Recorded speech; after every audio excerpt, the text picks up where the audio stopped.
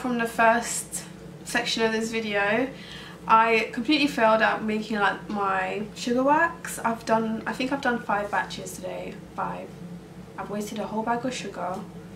And this is why I say I'm not a professional. I just do these videos to share it with you guys because these guys seem to like it, and yeah, so why not do them? So I finally managed to do it. So this is my favourite. This one's just perfect. It's like, it's still got this runny slime to it, but it's the best at taking all the hair out. This is the kind of consistency I used on my sister's sugar waxing video, which I will link in the info box if you guys want to watch that. I will show you a clip of how I made the wax, and then I'll tell you in the video when to stop making it, because I went to, like, I did hard wax. I don't really like hard wax because it just doesn't stick to me. I don't know if I'm cooking it too much.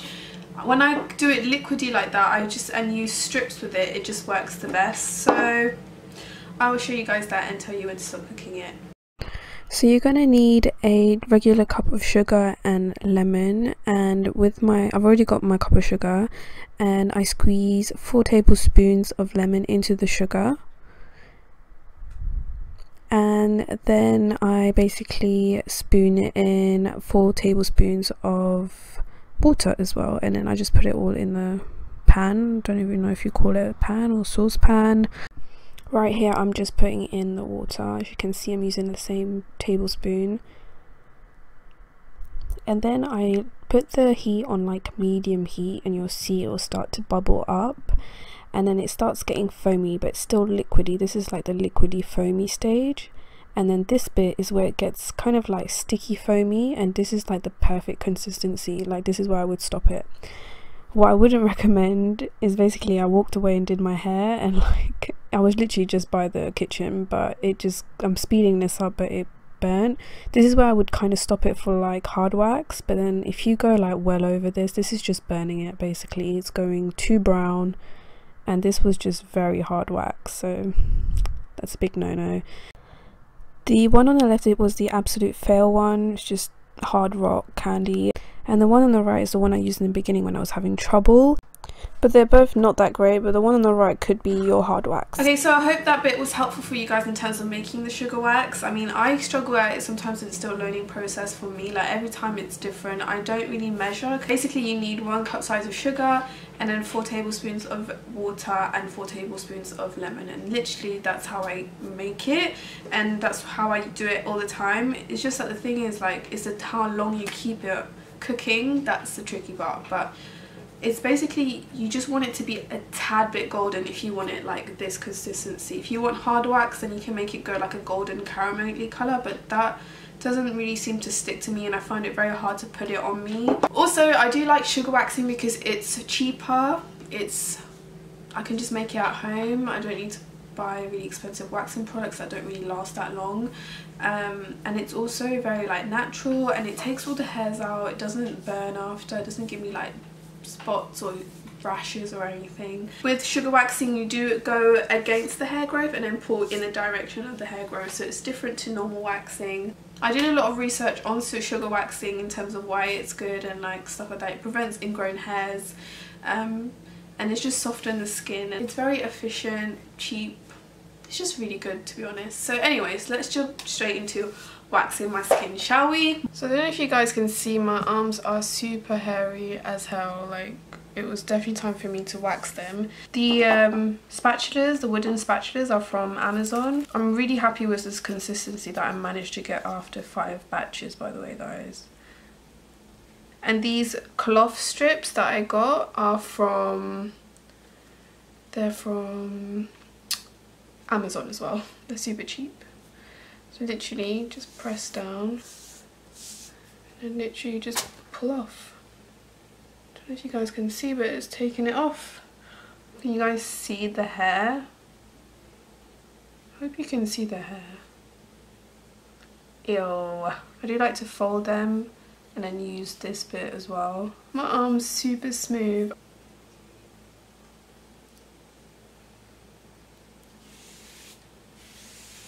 Oh, ow. And that's the hair, guys.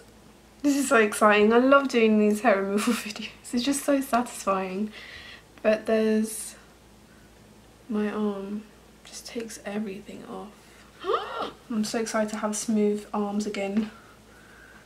I get really hairy hands, by the way, so I'm going to do my hand.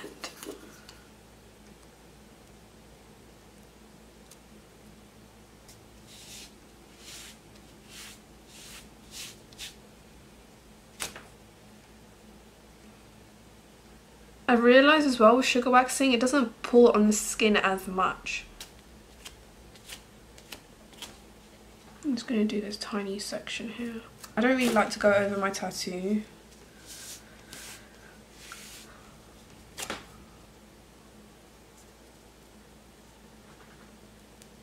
My hair's going weird directions, so I'm just basically following the opposite direction the hair's going in. Push in the direction it's growing, and then boom. Damn, look. And it's just super smooth.